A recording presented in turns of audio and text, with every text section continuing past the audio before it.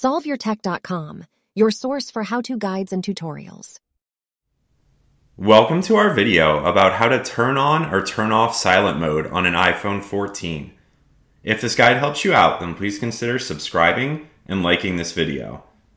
If you turn your iPhone to the side, you're going to see that there's a little switch here. Now, if you move that switch to the position that it's in right now, then the iPhone is going to be in silent mode. Or if you turn it to the other position, then it's going to turn off silent mode. So again, when it looks like this, silent mode is off. And when it looks like this, then silent mode is on. Now you can toggle that on or off as often as you would like.